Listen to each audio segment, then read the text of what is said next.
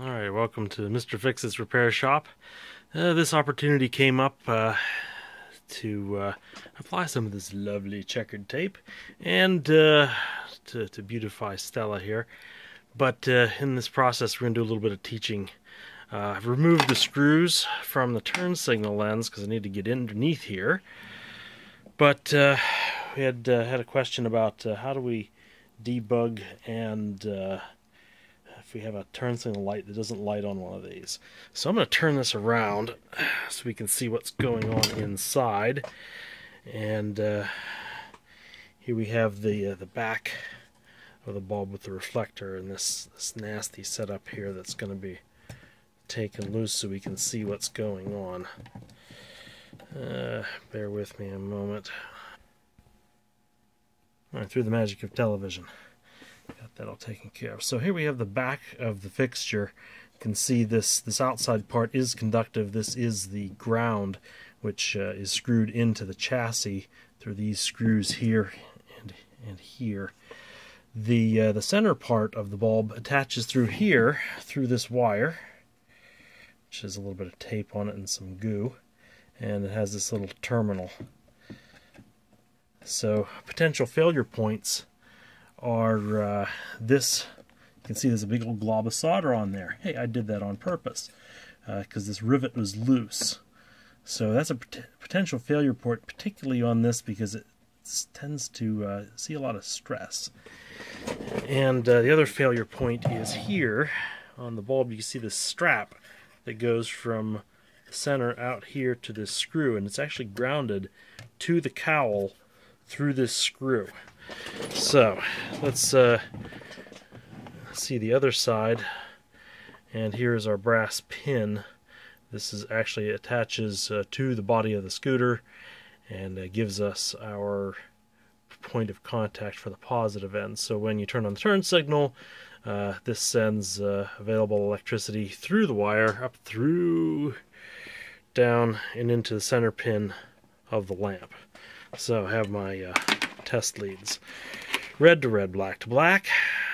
Hook up. Forgive my camera skills. There's the black. And there's the red. Never the two shall touch, or arcs thou shalt make. So the body of the scooter should all be grounded, so I choose oftentimes just the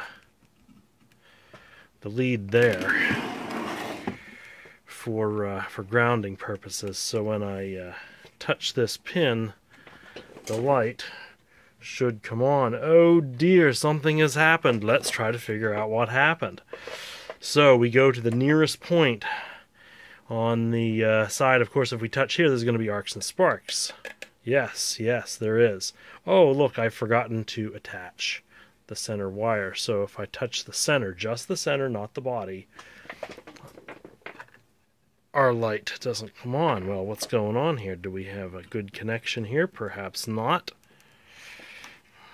Center pin, hey, there it is. We have to have a good connection in order for this to work. So to troubleshoot this, we'll put this connector back on and touch the center pin over here. The light comes on. So if we didn't have a good ground somewhere, we could find that by attaching this to the center pin of the bulb and start touching around. So if it touches right on the base, I mean, if it doesn't do this, you've got a bad bulb. That's pretty obvious. Start touching around other places on the cowl. Touch your screw. That should have it light, and it does. So we've got a good connection there. If you don't get a good connection here, but you still don't get one here attached to that screw, if we don't get a good connection back to here, it is entirely possible that this wire that comes up through the inside of the cowl is broken, or it's not connected here, so we'd have to take this apart. I'm not going to demonstrate that, but one way to tell there, we're going to have to get out our handy-dandy multimeter. Let's take this out of the way. This is going to turn into quite the experiment. So this doesn't have a buzzer on it. This is your standard meter that you get. Harbor Freight, $3 when they're on sale. Hey, they work great. Let's get this meter out of the way. I'm just going to use my black lead as the ground. Hard to do this with one hand. So we set this to any of the ohm scales. I'm going to put that right on there. I'm going to take the red lead in my hand. And the 200 ohm scale will work just fine. So if the see if we can get a look, see what's on it. Multimeters are all a little bit different. DC volts, measuring potential. You can measure between 2 points that has current through them. AC voltage, battery checker, DC amps. We have DC amps at the 10 amp scale, which uses a different port. Diode checker. We're concerning ourselves with the ohms. Ohms has this little omega symbol. So generally for this purpose, we'll set this up for the lowest ohm scale. And start checking things. When you short the leads together, I'm going to touch this right to the other lead. That's okay to do.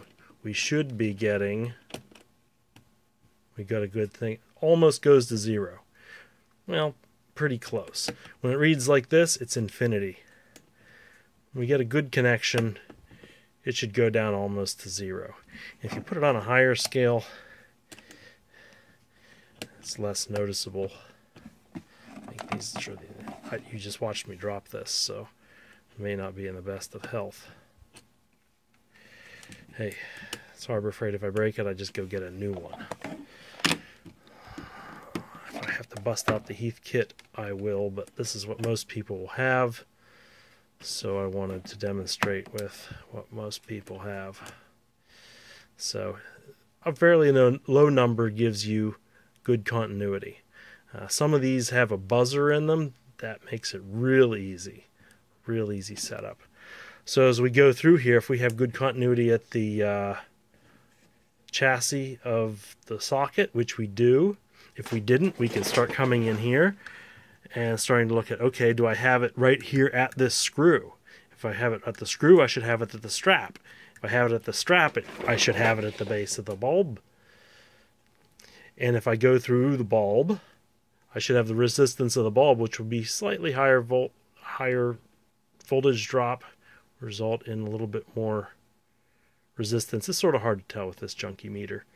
And we should have it the whole way back at this pin. Touch this pin, we should have continuity.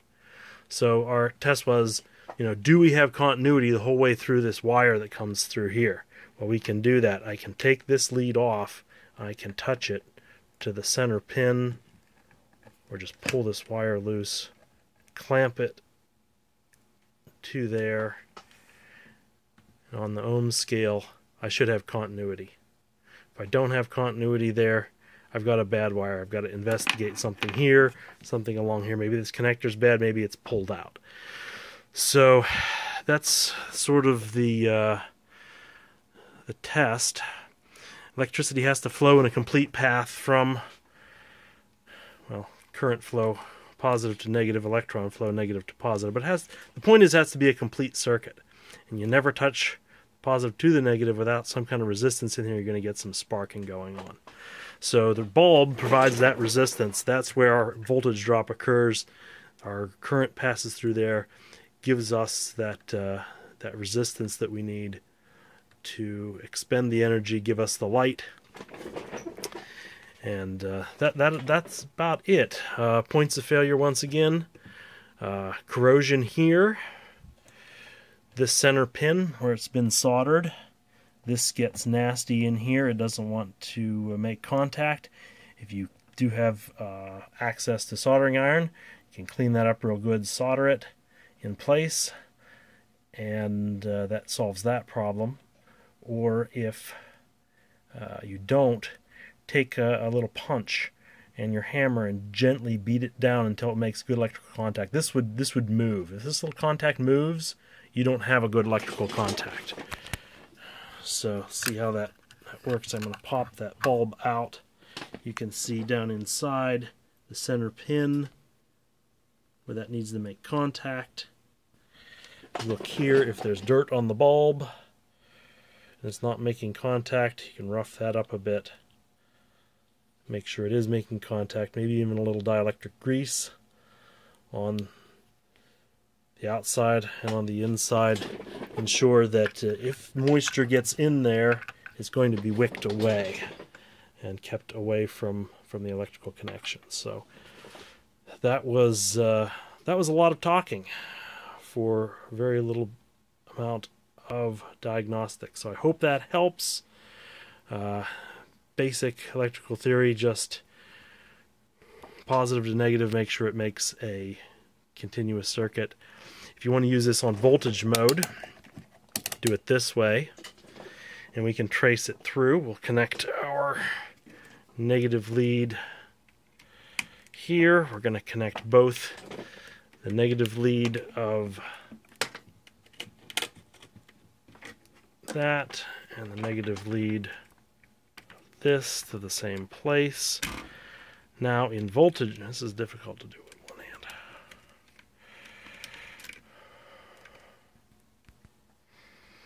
Okay, on there. So set it on the closest thing we've got to a little bit over 12 volts is 12 volt battery. We can touch that here. Realize that's 12 volt battery, nominal voltage 13.8 on full charge. Should have that here at our end of our test lead.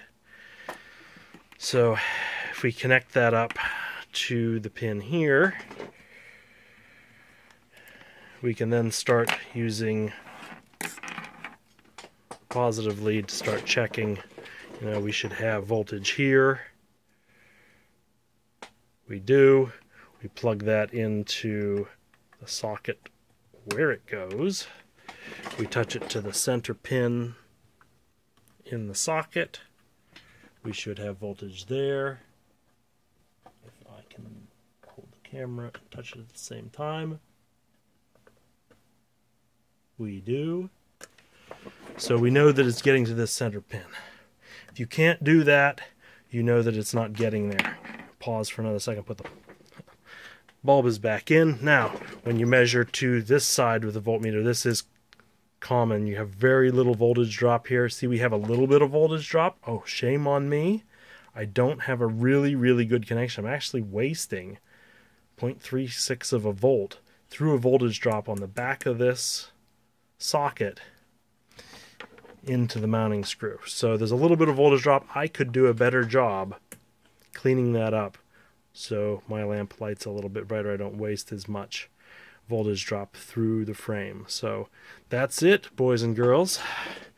Have fun and solve your own problems with the right tools. Harbor Freight, cheap tool. All you need is a bulb or a jumper lead, and you can do this yourself.